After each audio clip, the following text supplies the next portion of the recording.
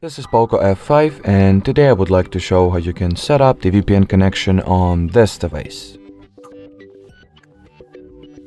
So to start, you will need to launch the Play Store and download the free third-party app called Turbo VPN. So let me do exactly that. Once the app is ready, you will obviously need to launch it, then tap at the green continue button. Choose to either enable or disable Turbo VPN app notifications. Then skip this ad, and finally, in order to connect this phone to VPN, tap at the caret icon over here, accept the connection request, and within few seconds, as you can see by this VPN indicator at the status bar, the Turbo VPN app sets up the VPN connection. While at it, you can change the server, country, or even the city that you are connected to, just like that.